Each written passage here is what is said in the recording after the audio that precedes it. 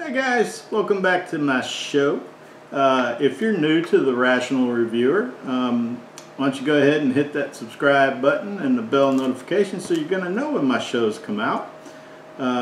If you're a returning subscriber, thank you very much. Go ahead and hit the thumbs up and leave a comment. And let me know what you think of what I'm fixing to review, which is from, of course, Chick-fil-A. And it is not a new item, it is an item that they bring back every Christmas, and it is their peppermint shake. This is a small, and it costs $3.29. So I'm going to get a glass. I'm going to pour it out of this cup into that glass so we can get a better view of it and go over what's in it, and then we'll take a test.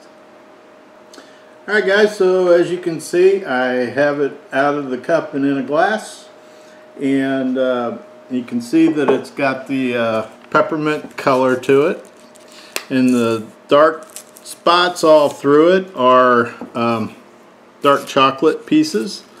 So it looks like it's there's some whipped cream down there at the bottom, but it looks like it's going to be quite tasty. So let's take a test.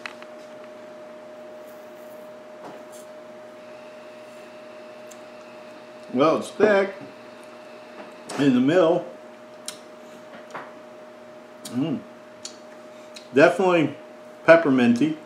And the chocolate adds a nice texture and flavor to it. So if you're a fan of peppermint, you're going to love this. If you're not a fan of peppermint, you probably should stick with chocolate or vanilla.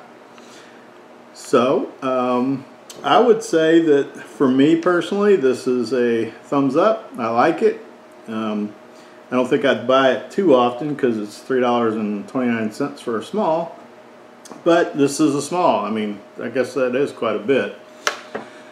So if you've had this before, comment below. Tell me what you think of it. Or you can comment below and tell me what your favorite Chick-fil-A shake is.